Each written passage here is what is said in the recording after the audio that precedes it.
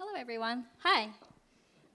My name is Hyowon, and I wanted to just briefly introduce the symposium and explain a little bit about why we organized it. But before we begin, I just wanted to say, on behalf of everyone in the symposium, wanted to express the huge gratitude and admiration for the powerhouse that has been built here. Thanks to the organizers for trying to keep it alive and going strong despite the difficulties. Our symposium is titled Towards a More Diverse Science of Theory of Mind. What do we mean by this? We're humans, and we're fascinated by contents of others' minds, and we're curious about it. We really want to know. And we're at a conference. It's the kind of context that really brings it out.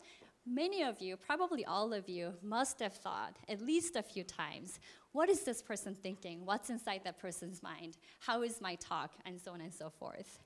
And in a way, as scientists, we call it an ability or a capacity. It's something that we can do, and perhaps better than other non-human animals.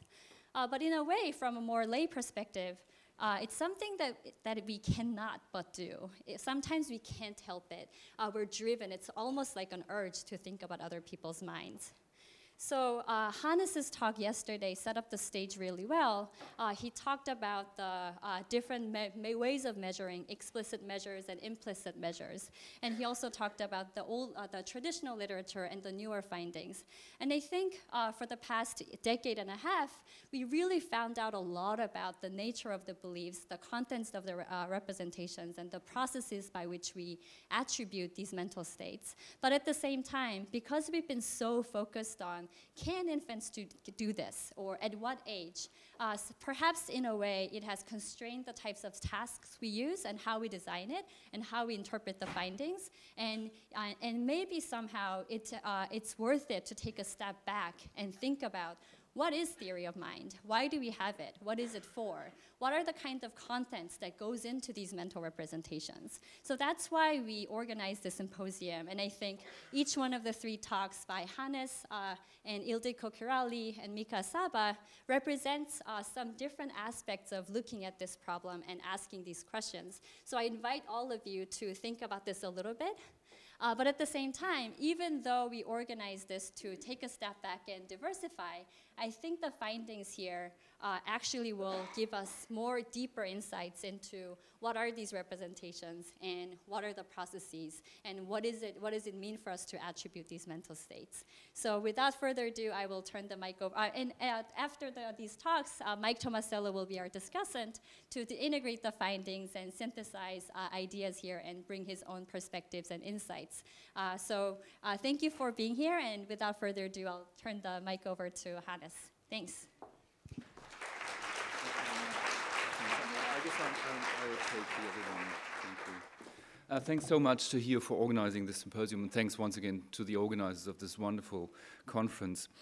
What I'll be concerned with in my talk is a phenomenon that we stumbled across that concerns the more protracted development of theory of mind and its relation to pragmatics way beyond the preschool years in which it is usually studied. So it's going to be very phenomenon-oriented and very exploratory, what I'm going to do in this talk. So obviously theory of mind and pragmatics, roughly the interpretation of speakers' utterance meanings, are intimately connected, and how intimately, of course, depends on your theory of pragmatics. And how relatively they assign weights to convention versus intention in pragmatics. The more role is put on intention in relative to convention, of course, the more pragmatics reduces, in fact, to theory of mind. Now, they're intimately related in theory of mind and other research areas in a number of ways. So in the study of early theory of mind in classical explicit false belief tasks, pragmatics has played a role as an important performance factor. So a number of authors have argued this is what you actually see in terms of performance in such standard tasks, but what that masks is the actual underlying competence that is present much earlier, and that is masked, in fact, by pragmatic performance factors of these tasks. So one of the first suggestions along those lines came by Michael Siegel and colleagues, arguing that if you ask children the test question, where will Maxi look first for his chocolate in false belief task, that actually reduces the pragmatic confusing performance factors, because it reduces the reading of where will he look in terms of normative rather than descriptive expectations. Where should he look? So this is one way. Another way is studying protracted development in theory of mind and its relation to more complex pragmatic phenomena, in particular the interpretation of indirect speech acts where speaker's utterance meaning and sentence meaning diverge, for example, in metaphor and irony.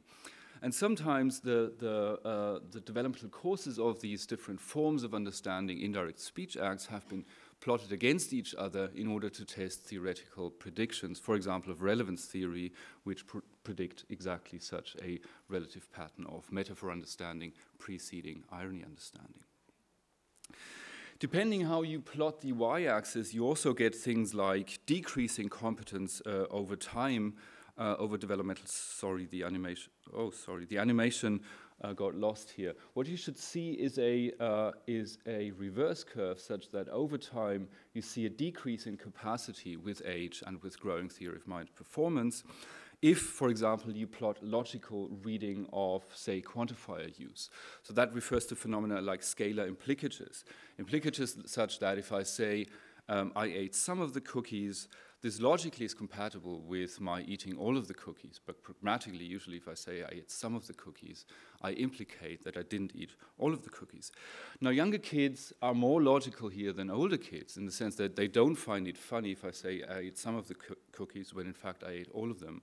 And this purely logical reading of quantifiers decreases with age when kids become more sensitive to such pragmatic instances like scalar implicatures. What I want to talk about today is another kind of curve, a weird thing we stumbled across recently, a kind of U-shaped curve in the protracted development of pragmatics and theory of mind. And my apologies to those of you who were here yesterday during the pre-conference. There'll be some overlap and redundancy with some of the things I talked about yesterday, but I'll go into more detail today and stress some other aspects. So what is this strange phenomenon that we stumbled across? It's a phenomenon that children in very trivial tasks that were devised as control tasks for theory of mind tasks show such a U-shaped curve. And what I'll present in the following is the work from the dissertation by Nisha Oktay-Gur, who did a series of studies to uncover and explain this phenomenon. So actually, there are a couple of accounts that would predict such U-shaped curve patterns in such true belief tasks on theoretical grounds. Two main types of theories.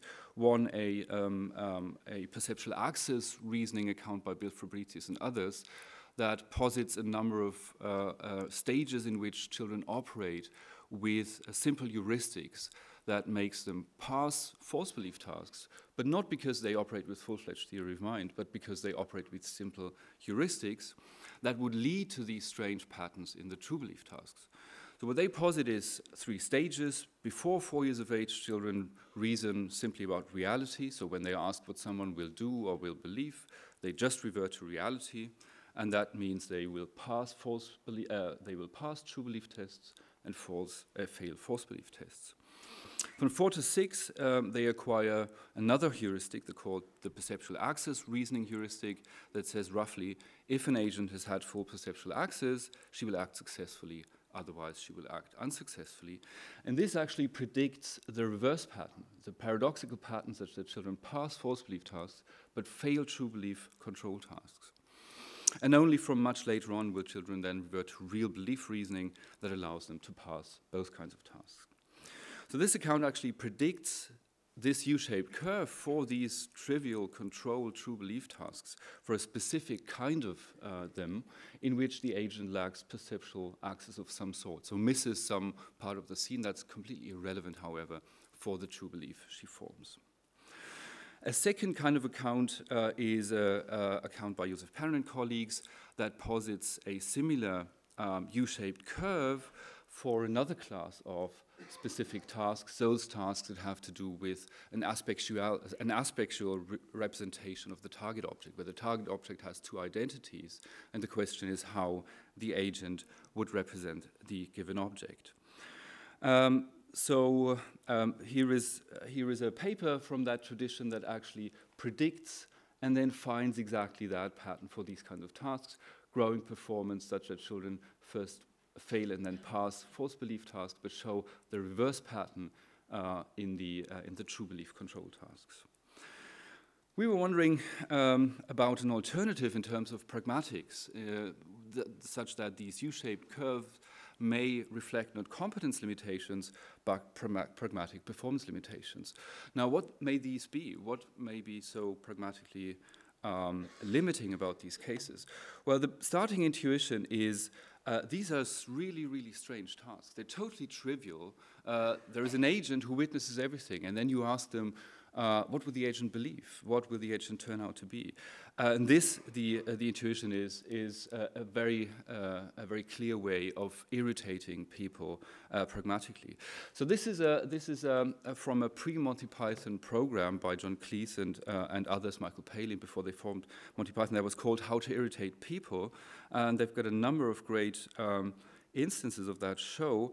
And I just want to give you an example of those ways of irritating people. So here is an interview, a job interview, in which someone is irritated. Ah, come in and sit down. Thank you.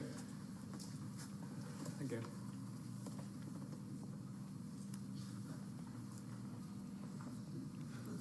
Would you mind just standing up for a moment? Thank you. Take a seat. What? Take a seat. Certainly. Ah.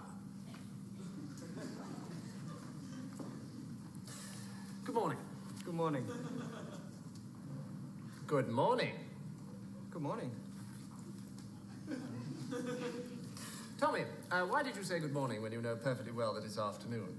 Well, you said good morning. Good afternoon. Good afternoon. Oh, dear. Yeah. Good evening. Goodbye.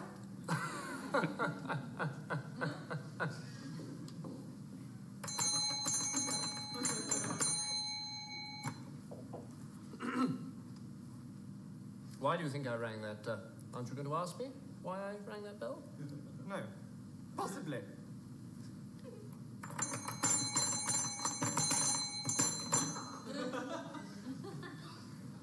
Why did you ring that bell? Why do you think I rang that bell? 5, 4, 3, 2, 1. Too late, too late. Okay, it goes on like this, very painfully. Just an illustration how we can irritate people by asking strange questions, and that's the underlying intuition here. Perhaps this is a way of irritating children. So why may this be so irritating? The intuition here is it's a combination of factors. It's a very, very trivial question. It's an academic test question. It's posed not because you want to know something, but because you want to test the kid, just like in this interview. And it's about a rational agent's perspective. About we usually ask questions regarding their perspectives and actions in case where there's at least a possibility of misrepresentation or something like that. So this alternative account in terms of pragmatic performance factors predicts then a U-shaped curve for all kinds of true belief tasks, and it predicts, second, that this pattern will disappear once you modify the pragmatic task factors in the form of these three types. Okay, so regarding the first prediction, what we did is we tested children on all different types of true belief tasks, spectral false belief tasks and standard false belief tasks, and those are the two classes for which the two competence limitations account predict. The one predicts the U-shaped curve here, the other predicts it there. The performance account would predict it everywhere. And the difference between true and false belief conditions is in whether the agent sees the relevant fact in the second step. Here is the finding, first from standard task, and then, thank you, from the spectral task. So from the standard task, we see, sorry, let's go back to this. The 3-year-olds perform as they should in true belief task, pass the true belief, but fail false belief. Adults pass both. And in between, we see the standard curve for false belief performance is competent from around 4 years of age, and a U-shaped curve for the true belief, and much the same pattern for spectruality. And we see strong negative relations between the tasks. So that bears out the first prediction. What about the second one? You can make the effect go away once you modify the pragmatic task factors. So what we did is we tried to modify the different factors I've listed here.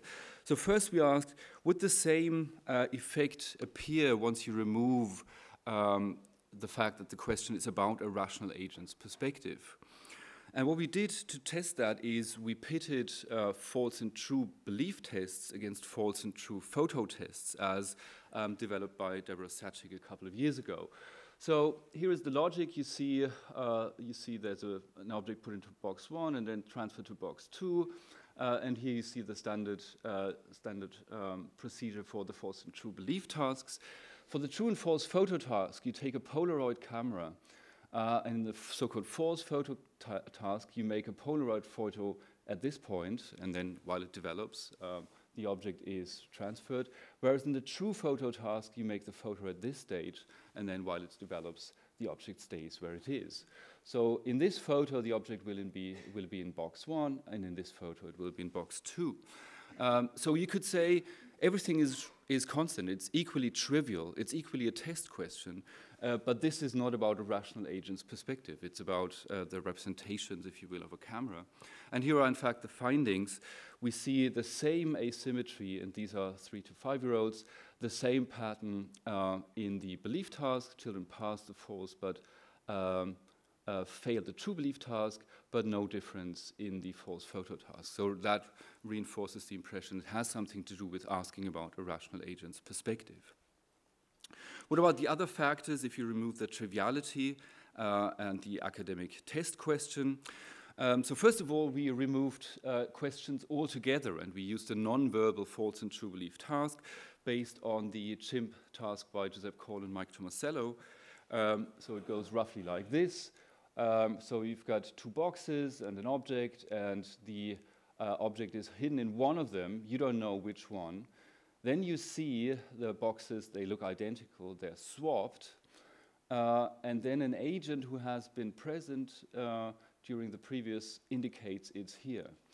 The agent has either, in the true belief condition, witnessed everything, thus knows where the object is, or she hasn't witnessed, in the false belief condition, the crucial swap. So you don't know where it is, but you know that she has a false belief. So in the false belief condition, when she indicates it's here, you can infer it must be here, whereas in the true belief condition, you know she knows, so if she indicates it's here, you can infer it is here. And here's what we see in 4 to 7-year-old kids. This is a relatively difficult task. That's why performance in the false belief task is lower than in standard tasks, but we see the usual pattern of growing competence in false belief tasks, but a relatively constant above chance performance between 4 and 7 in true belief tasks. So if you remove the question altogether, there is no such paradoxical true belief pattern. So since I'm running out of time, I'll jump to the end and ask open questions.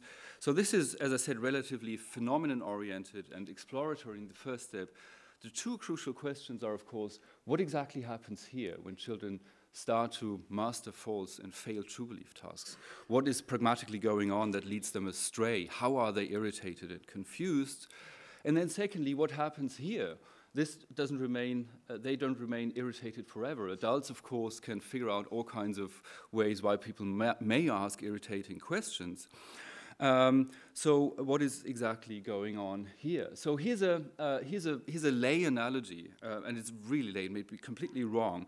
But my impression as a lay football player, if you play against defenders, is beginning defenders are sometimes more difficult to play against than intermediate defenders. Beginning defenders are very ball-focused, so you can't trick them in any ways because they look at the ball and they will follow where the ball is going. But then once you become a more sophisticated defender, it's more difficult to play against them because they operate now with simple mind reading and they try to do what you in a sense, it gets easier. They engage in simple mind reading. They try to anticipate what you do, and that makes them susceptible to trick moves. You can trick them by simple moves in certain directions. Then, once they get more advanced, they do advanced mind reading that is potentially recursively open-ended, so you can anticipate your tricks and you're trying to trick them and so on and so forth, so that they can anticipate and neutralize your trick moves. That's, as I said, is a naive lay theory, maybe completely wrong, but that doesn't matter whether it's wrong or not. It's just an analogy here. That would correspond to the literal listener, the 3-year-olds. They would just go for sentence meaning when they hear these trivial task questions. Then they become simple pragmaticists, and that leads them astray. That gets them irritated. And at some point, they get sophisticated pragmaticists, and that can make sense of weird questions, that can make sense of John Cleese and developmental psychologists. So what exactly would that mean, this advanced mind reading? And that's one of the open questions for future research. Where does this advancement come from? Is it a question of levels of recursion they engage in? This would correspond to the research of children's understanding of metaphor and irony, where the idea is irony is sort of one complexity level up from metaphor. Is it a question of reaching a certain threshold level of recursive flexibility? Once you've reached that, you can make sense of everything because you can always go up one step. Or is it generally growing flexibility of abductive inferences? So these inferences we are engaging in here are terrible because they are formally not really modelable. You can't model them because they are abductive in the sense that everything can play into them. Everything is a potential premise in these inferences. And perhaps what grows around this age is flexibility of abductive inferences. So many open questions and many thanks, especially again to Nisha, whose work this has been, and to all the other colleagues, and thanks for your attention.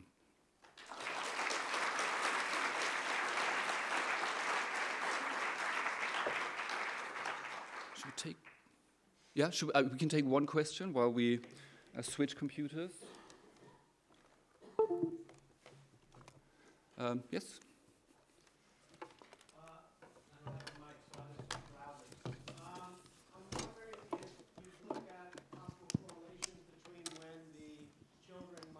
Start to show some kind of inflection of improvement with false belief, and when they start to show the downward trend in the U-shaped curve with true belief, and if there is a unified account that might make sense of that. Yes, we did look at that. So there are massive negative correlations. So it is the same kids that start to fail the true beliefs, start to pass the false, and then fail the true tasks. Yeah. And what's the theory for that? Well, the theory broadly, it's not, I wouldn't call it a theory, but the intuition is, as I said, is so the passing the false belief task signals advancement in mind reading, which makes you susceptible to pragmatics, which makes you wonder, why is she asking me that? So the literal 3-year-old listener sticks more to sentence meaning, whereas the 4-year-old or the 5-year-old, the simple pragmaticist, starts to get worried about pragmatic questions. Why is she doing that? And then you get led astray by trying to make sense of that. Sorry, so that would make sense of why you answer the wrong answer systematically in a false belief task initially when you're 2.5 or 3, no? Why you answer wrongly in a what? In a true belief? Why you answer what? Sorry. In a false belief task, why you answer the true. Well, you have to be a literal listener at 3 and incapable of meta-representation. That would be the account. So so once you apply a meta-representation, you get pragmatically sensitive, which makes you pragmatically irritable, so to speak. And then once you grow some more pragmatic sophistication, you can overcome the irritation. That's the idea.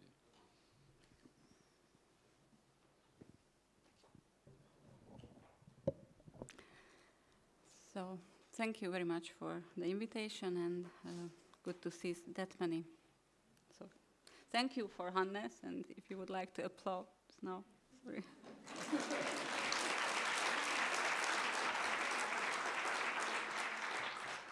And now I can start my presentation. So today I would like to introduce you a set of studies that would like to grasp some basic retrospective retrospective attribution processes. But the main question will be whether do young children, 18 months old, revise their attributed beliefs or not.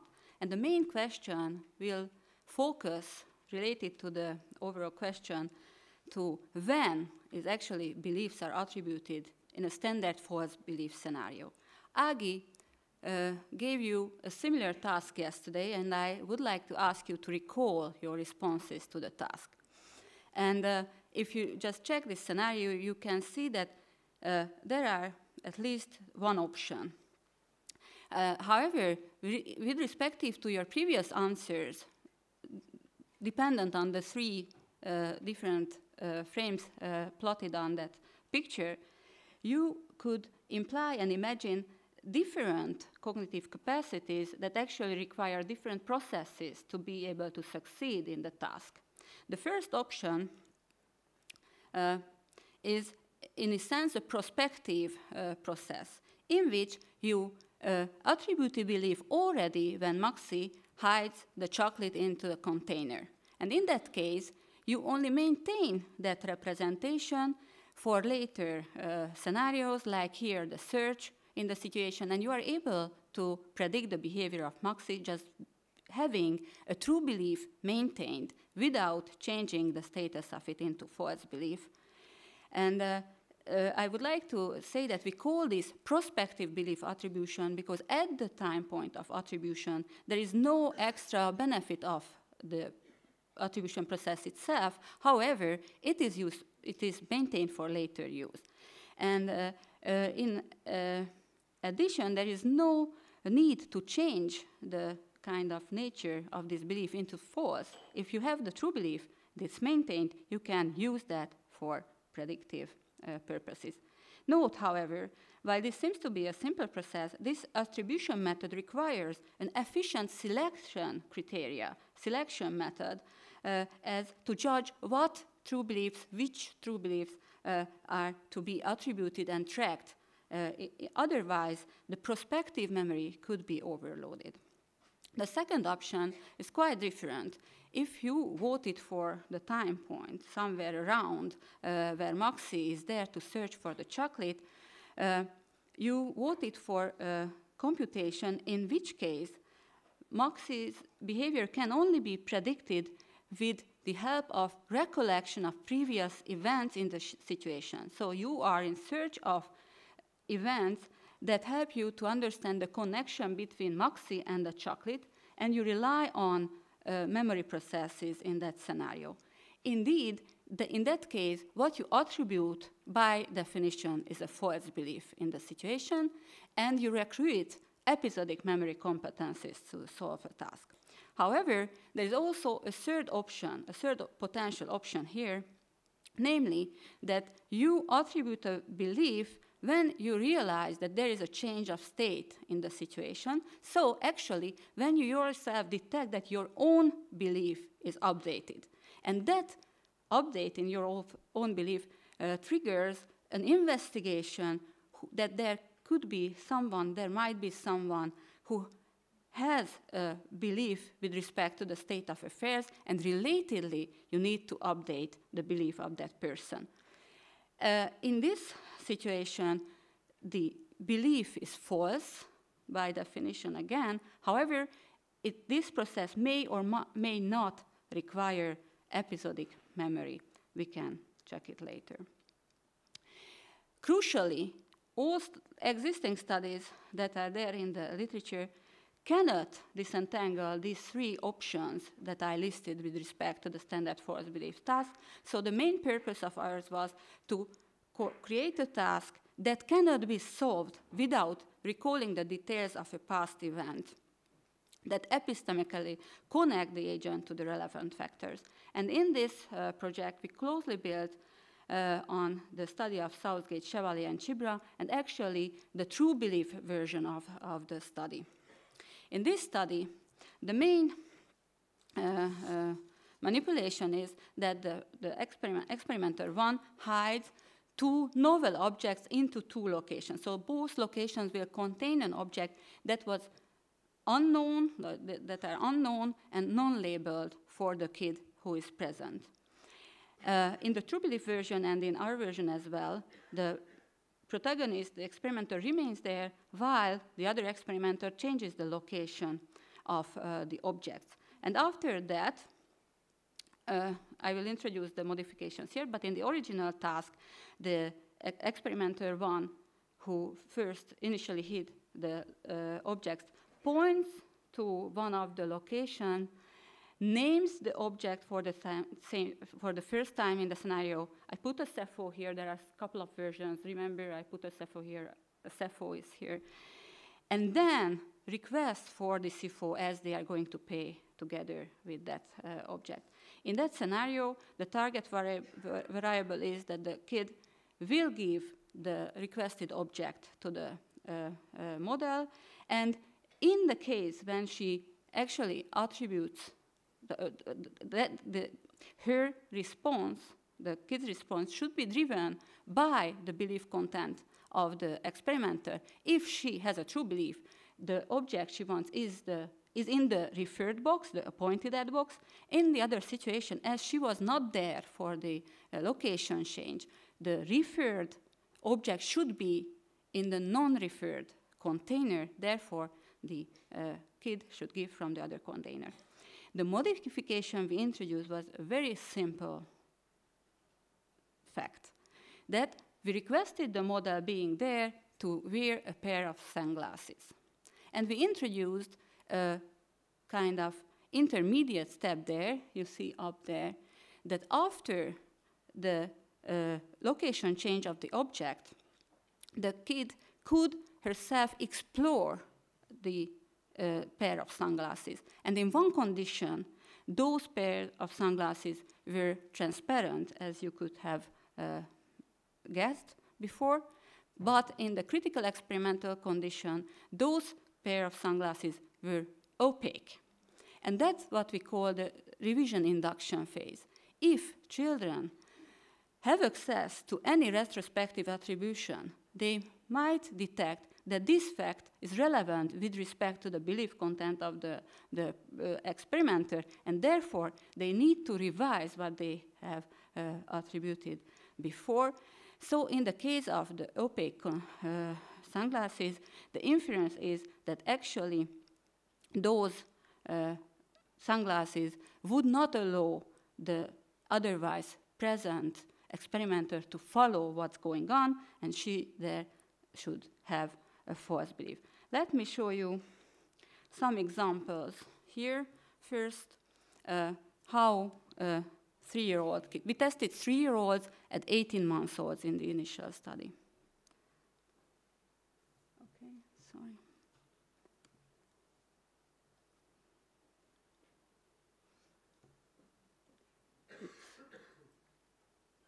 Játszunk össze Kérem a szefót. Just briefly, you see that in this modified version, what we did not keep the pointing there. Rather, we implemented in a pragmatic version and invited to keep remember the pointing event, but focus on the content of the partner. And let me show you an example with an... Észre, hogy mit rejtettem ide? Ide rejtettem egy szefót. Játszunk a szefóval? Vedd ki nekem a szefót. Kérem a szefót. Ott a szefó, na hát, és a másik játék is átment oda, na hát. Let me show you then what we have for this version of the study. In the true belief condition, clearly the kids gave from the pointed at container. However, 3-year-olds were able to update their belief and gave from the other box.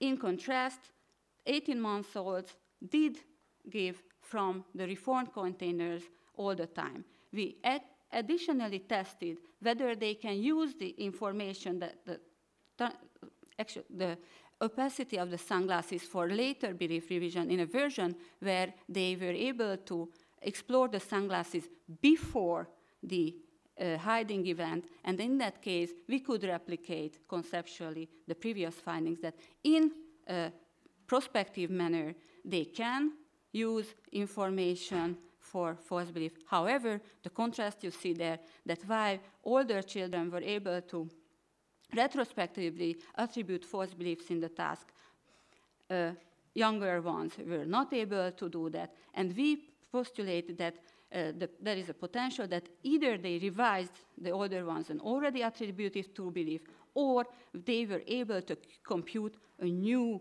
belief when it became necessary. So the question is whether they are able to revise beliefs retrospectively. In this case, we changed the direction of the attribution process because we thought that the problem for the younger ones could have been that they could not revise an already attributed true belief, but the question remained open whether they can attribute a new false belief retrospectively, or it's probable that revision processes can be easier.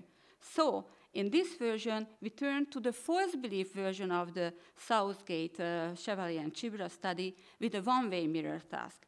And we introduced 3 conditions: an exact replication of the original false belief version of the study. The protagonist left the scenario and came back. And in the other 2 versions, in both cases, the child was requested to call the experimenter back, and in one version she found the experimenter there reading a book. However, in the other condition, she could saw that the model is speaking through a one-way mirror. So in that case, we suggested that if true beliefs are computed already, this is a recomputation, that a true belief needs to be revised based on the episodic recall and turned into a false belief. However, it's just a revision. They know that they can get rid of an already computed false belief, then it seems to be an easier process. Let me show the data. We did replicate our previous finding with 3-year-olds with a different retrospective evaluation task. But let me focus on the data with the 18-month-old. Actually, we could show with this implementation method high-fidelity replication of the original false belief version of Wiki. And the version in which the model was just reading there, the pattern of data mirrors the original study.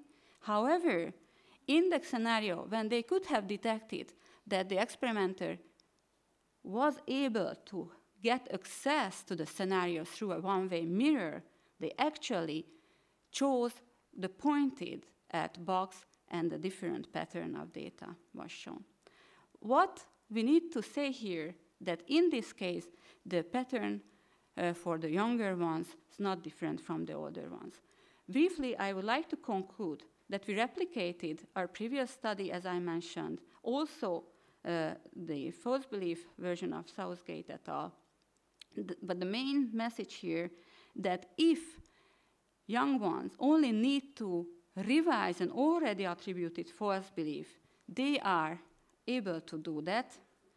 So the failure of them in study 1 could have been due probably not attributing true beliefs at all, and at the same time, retrospective attribution could be more demanding than retrospective revision.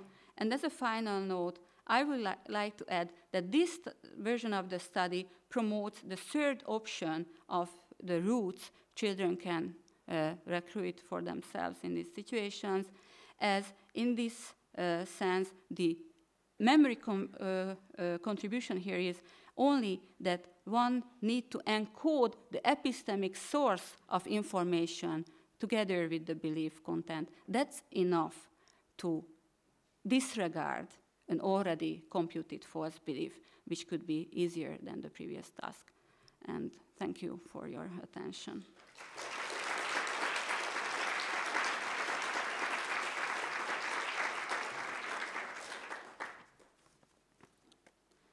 So, questions, please, if you have.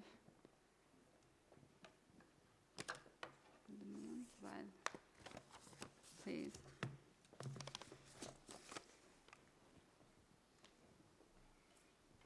In this last statement about binding epistemic state or commitment to the prior assertion in your mind that, you know, it is here, this ties into an earlier conversation you know, many of us were having about representing possibilities. So when you represent with certain commitment X, I believe that the thing is hiding here. Does that, in your mind, naturally suggest that an 18-month-old is also representing, and with 1 minus X, I believe, or something, you know, some other calculation, I believe that it's not there?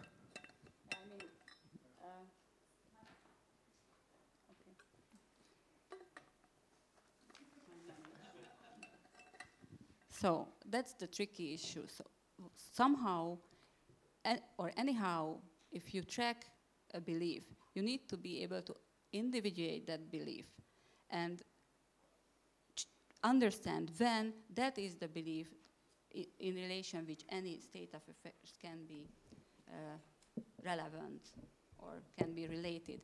And that, in a minimal sense, would allow me to say yes to your question. So that requires the understanding of what kind of possible alternative beliefs can be there in contrast to that belief shortly.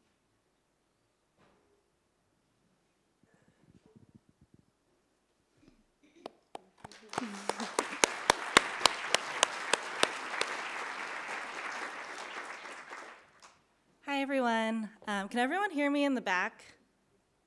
Awesome. Okay. My name is Mika. I'm a fourth-year student working with Hyowon. So today I'd like to start out with this question.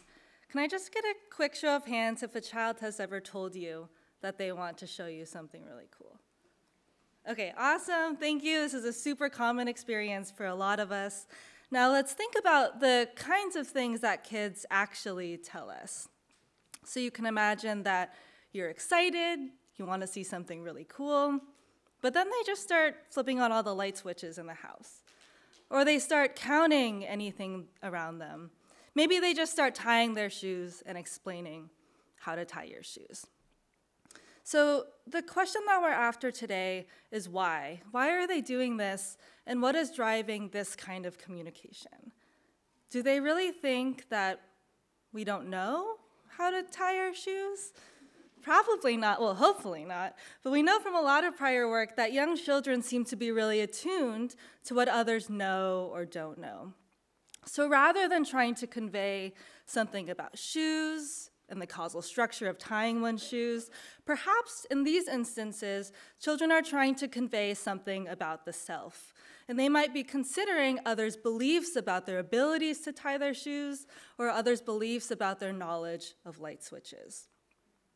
Now, when we study theory of mind, we typically study children's abilities to represent beliefs about physical states of the world, like where an object is or what an object is. But as adults, it's clear that we can also represent what others think of us, the self, who we are, what we're like, what we're good at, what can be improved.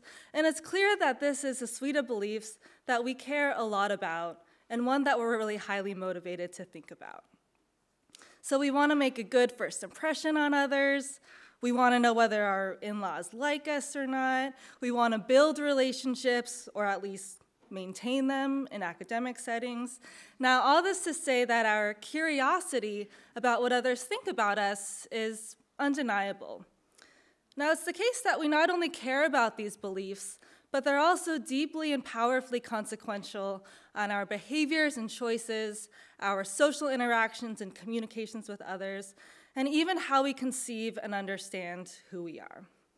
And our work aims to investigate the early emerging cognitive capacities that might be underlying these really rich behaviors and phenomena. So today what I'm going to try to argue is that even young children have the capacity to rationally infer others' beliefs about the self, and that this supports how they then subsequently interact and communicate with others.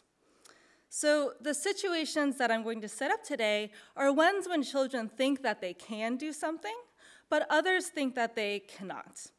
And then we're going to see how children subsequently communicate given this discrepancy in beliefs about what they can or cannot do.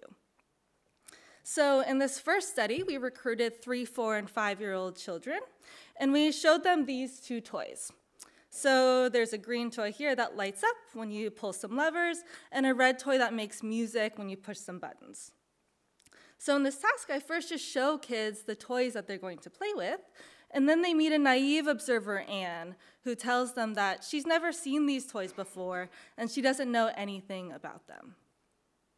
So first, I will walk you through the absent condition, and children play with what we call the observed toy first, because Anne, the observer, is in the room watching them. So in this video that I'm about to play, Anne is already in the room, and she's sitting right next to me.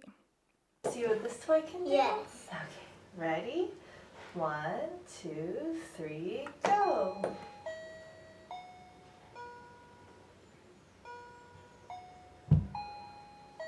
Okay, so first I succeed.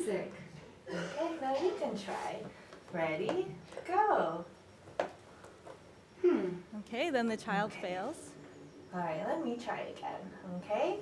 1, 2, 3, go. And then this is repeated once more.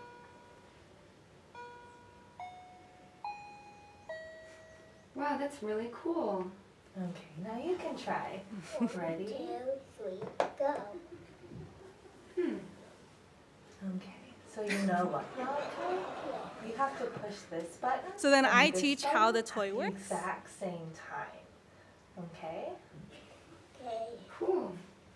Well, I have to go. See you later. Bye. And then Anne, our observer, leaves the room. Okay, Malachi, do you want to try again? Yes. Okay. 1, 2, 3, go.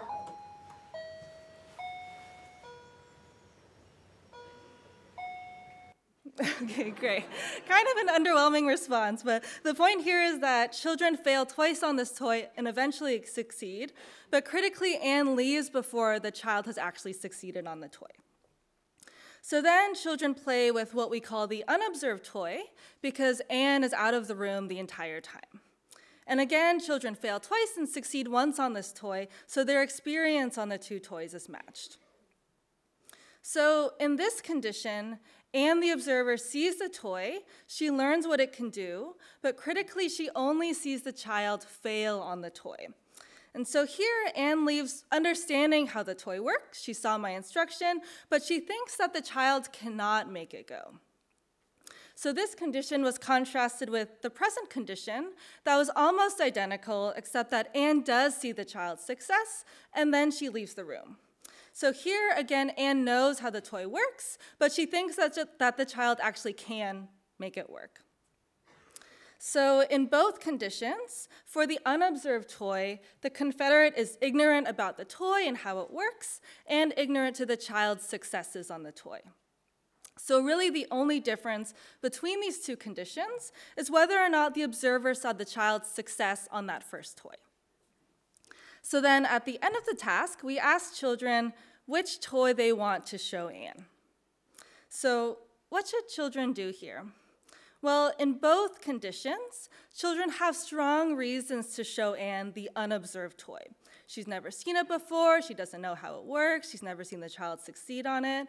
And indeed, what we see in the present condition is that children are selectively choosing the unobserved toy to show to Anne, suggesting that they may want to provide her with some novel information. But our main prediction for this experiment was that across conditions, children would be more likely to choose the observed toy in the absent condition than in the present condition, to the extent that they can infer Anne's beliefs about what they can do on that toy, and that they are motivated to actually show off to her that in fact they can make it work. And indeed, that's what we're seeing. So here in the absent condition, we see that children are more likely to choose that observed toy than in the present condition. So then we ran a replication with just 3- and 4-year-old participants, and we see the exact same pattern as before. Again, suggesting that children are motivated to communicate about their competence on that toy. And so you might be wondering why children are at chance in the absent condition. And one possibility that we were thinking about is that perhaps children are torn between teaching something new on the unobserved toy and showing off their competence on the observed toy. So to test this possibility, in our third and final experiment here, we removed the pull to show Anne a new toy by making her fully knowledgeable about both toys from the very beginning. And then we ran the same absent condition as before, so Anne only observes the child's failures on that first toy. She does not see the success. And what we see is that children are now selectively choosing that observed toy to show to Anne, suggesting that they indeed want to demonstrate their competence to her and on that specific toy. So let's take a second to think about the nature of children's representations here. So after the observer saw the child's failures on the observed toy, what are children thinking? So if children are only representing the observer having a globally negative impression of them, then they could improve that by choosing either toy, and they should still be at chance in this condition. If they were only representing Anne's ignorance, that she doesn't know that in fact they can succeed on each toy, then again, children should still be at chance here. So their preference in this experiment for choosing the observed toy suggests that they may be representing a contentful belief about their performance on that specific toy, and that they're motivated to revise this specific belief. So collectively, what these results suggest to us is that children are using Anne's observations of their failures and successes to infer her beliefs about what they can or cannot do. And they seem to be able to use these inferences to then guide their communicative decisions about the self. So in another set of experiments, we ran a conceptual replication of the same present and absent conditions, except that we've swapped out the human observer for a hand puppet. And again, what we saw is that children were more likely to show the observed toy when the puppet had only seen their failures on that toy, suggesting that young children actually seem motivated to demonstrate their competence to a puppet. However, it seems that children only do this when we depict the puppet as an agent capable of holding mental states. So when we remove all cues to agency, we also remove the effect.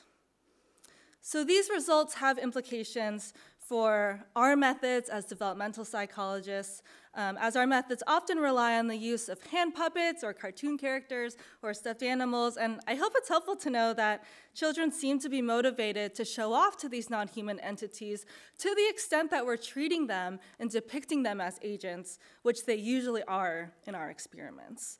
And this finding also has implications for children's interactions with robots. So given that young children seem to be increasingly interacting with smart technologies and robot tutors, it will be really important for us to know whether they are actually concerned about messing up or failing in front of them.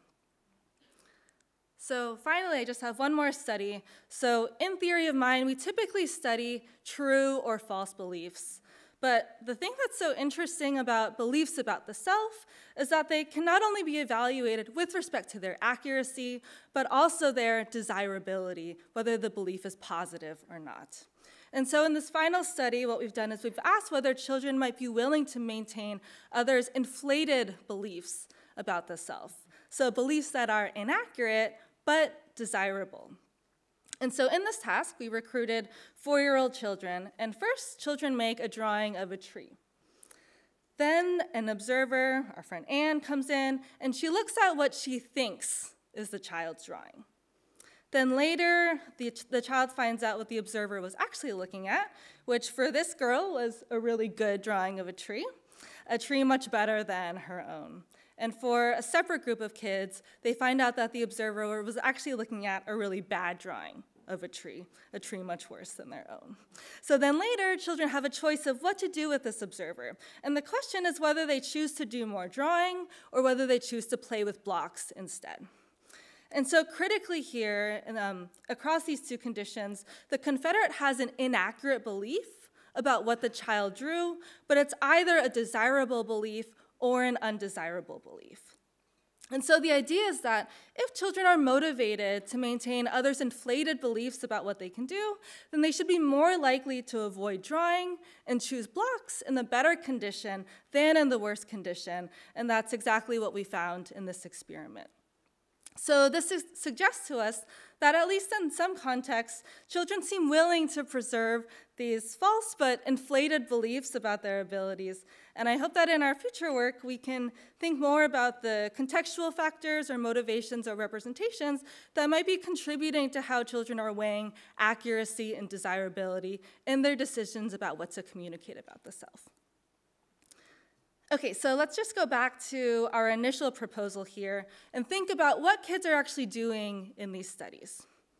So first, they seemed able to use Anne's observations of them, their failures and successes on the toy, or the quality of their drawings, to infer her beliefs about their competence. Second, in the absence of Anne, children could maintain this representation even when her belief was rendered outdated when they did eventually succeed on that toy. And finally, children understood what information might change or maintain Anne's beliefs about them, and they provided that information accordingly. So if you look at this, these are the exact same inferential and communicative processes at play in classic theory of mind tasks. And I think our findings can offer a few additional points about theory of mind. The first is that theory of mind can operate flexibly across domains. It seems to be able to support not only belief representations of physical objects and physical states, but also representations of self or agents more broadly. These belief representations are multidimensional, and children seem to be able to evaluate them with respect to their accuracy or consistency, but also their desirability. And finally, I think it's interesting to think about theory of mind as a double-edged sword. It can not only support our social interactions with others, but might also contribute to our anxieties or worries or concerns about ourselves. So moving forward in some ongoing work, we're formalizing the trade-off between epistemic and self-presentational goals and asking about the consequences of self-relevant goals on adults and infants' exploration, persistence, and learning behaviors broadly. And so, in closing, I think that this work suggests that children don't just care about what others think about them, though they certainly do, but they can also actively communicate and teach others about the self. And in future work, I think it's exciting to think about how we actually might be learning something about ourselves from these rich capacities to represent what other people think about us. Okay, thank you.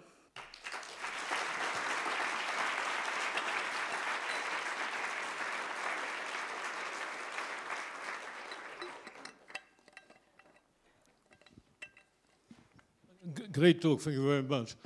One question, so if a child intends to cause Anne to change her mind when she thinks that the child cannot manipulate the toy, this looks like a higher order meta-representational intentions regarding already a representation which the child already meta-represents. Would you agree with that? Yeah, I think children need to be... Great. I love it, thank you. Okay, great.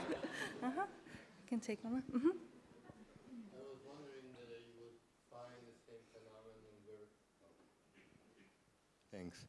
So I was wondering if you didn't use adults but peers, would you find the same concern or to repair your reputation? Yeah, so I think there are... Or to inform them? So I think there are potentially different motivations when we're communicating about ourselves with peers. So it's so my hunch is that with these tasks with 3- and 4-year-olds, we would see the same pattern of results, but you could imagine older children might be more concerned with making their peers feel good about themselves. So if it was the case that their peers couldn't draw themselves or also couldn't make the toy go, then children might want to protect or regulate their peers' emotions and not try to show off as they are doing for adults. So I think there are different motivations and concerns, but I think the same underlying capacity would be there in a context with their peers. And in terms of the intention to teach them new information. So you may see adults as more likely to know, so you are less motivated to actually teach a new skill than to a peer. I mean, I think in the present condition, there are such strong reasons to show the unobserved toy that for their peers, I think they should be just as motivated to teach them there. Yeah. Yeah, thank you for the talk. I was wondering, I saw that these choices were about 50% in most of the studies, so I was wondering if you believe these are individual differences or if this is a developmental stage or developmental difference, and whether this is about belief attribution or striving for social acceptance. So I think you're right that it's not clear whether these are individual differences or not. It's possible in the absent condition that some children might be more motivated to teach about the unobserved toy than to show off about their abilities on the observed toy. I think it feels intuitive that as adults there are there are individual differences in our motivations for genuinely helping someone versus helping someone but also kind of showing off versus always just showing off. And so I think it's totally possible that preschoolers and elementary school kids also have some individual differences that might come out of their personality or the different kinds of contexts that they're in. Your second point about whether this is belief attribution or just striving for social acceptance, I think I don't know that those are mutually exclusive possibilities. I think that the striving for social acceptance is a motivation that might be motivating the kinds of communication that we're seeing, and that could work hand in hand with our ability to represent these beliefs and try to revise them. But I think experiment 3 in the first set of experiments suggests that that there has to be some representation there. I was wondering, so in most of your samples you had this 3 to 4 year old sample, so that's like spanning the age where usually the traditional false belief tests are passed.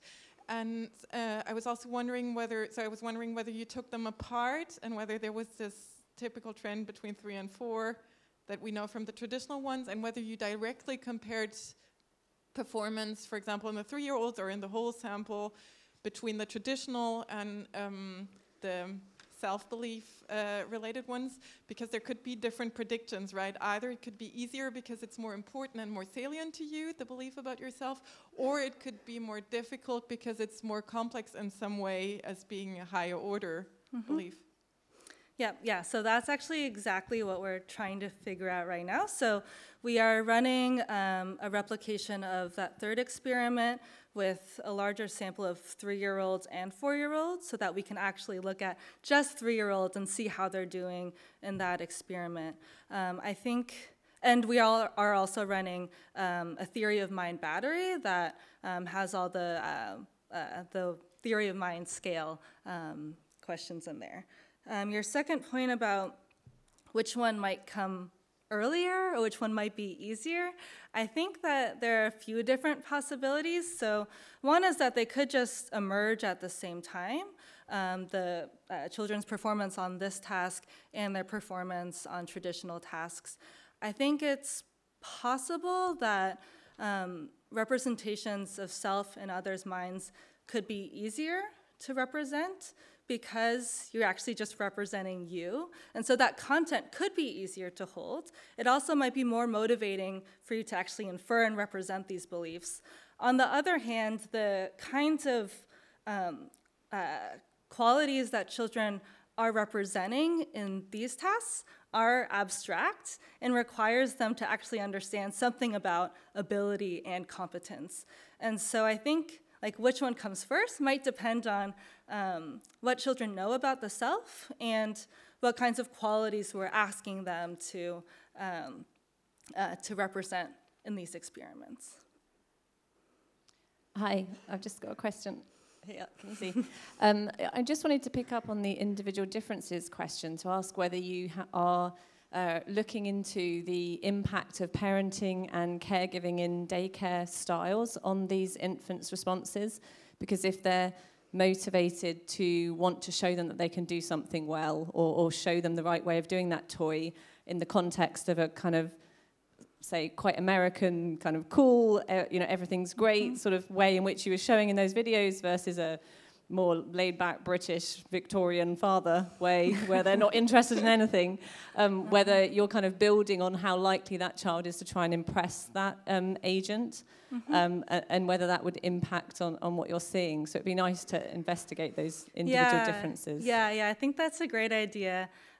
We aren't running anything currently looking at parenting practices or cultural differences, but certainly you're right that well, there are many things about cultural practices and parenting practices, but the child's relationship to the parent and what they think their parent thinks about them, how much they think their parent loves them, could impact their motivations for feeling accepted or feeling secure with other peers or with a random experimenter in this case. Something else that you're picking up on is that there are cultural differences in the kinds of qualities that we might value. And so here, these are 3- and 4-year-olds from Silicon Valley, and so they're like super into showing up, and like they're totally willing to demonstrate their competence to a random person. But you can imagine that in other cultures, maybe that just doesn't matter as much. You might care more about showing how nice you are, or how moral you are, or showing off your physical skills or physical abilities. And so I think there are many really rich questions that we can ask about cultural differences and parenting practices to get at the individual differences in children's motivations here. Thank you.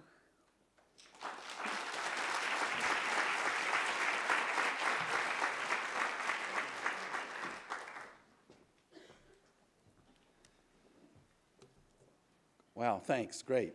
3 great talks.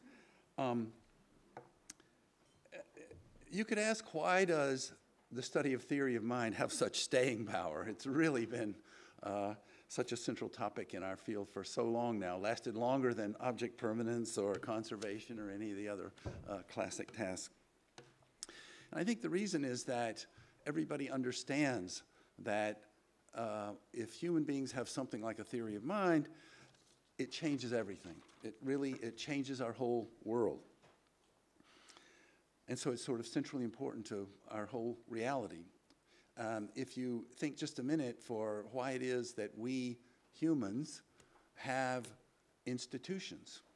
I'm thinking of John Searle's kind of arguments, Harari's argument in his popular book, Homo sapiens, or Sapiens, excuse me.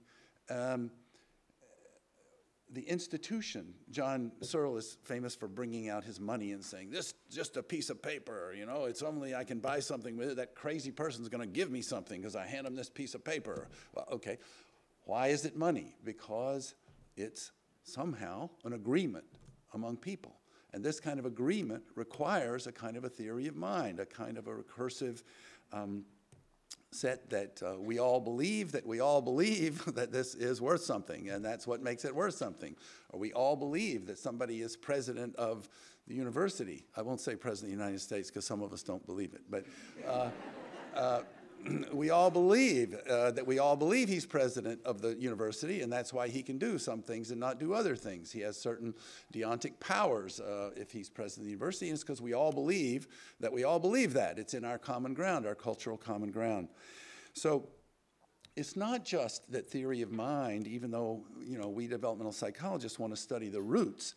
It's not just that we are studying this ability to mind read one other individual and where something is hidden underneath some cups, but that this is the absolute core of what is going to make us different from other species, and to create this other reality, not just a social reality of reading others' minds, but the institutional reality which is, I mean, in Harari, in his book, just says, you know, what's a more powerful thing in your life, you know, of natural objects or money and Apple and Google and presidents and wars, and, you know, these are all socially constructed things that depend on our theories of mind. And that's why I think it has had such staying power, is because we realize the wider significance of it for the way that our reality is structured.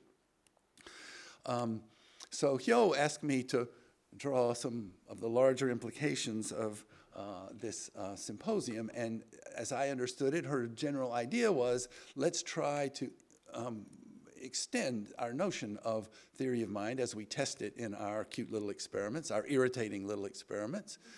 And let's try to extend it to how it works in other aspects of children's lives.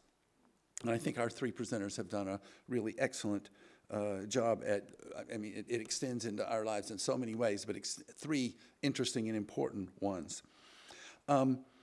The last study with Mika, that last talk, excuse me, with Mika, I think is especially interesting for this idea of sort of this larger reality of institutions, because what's different is that in most of our studies of false belief, for example, the content of the belief is about the physical world.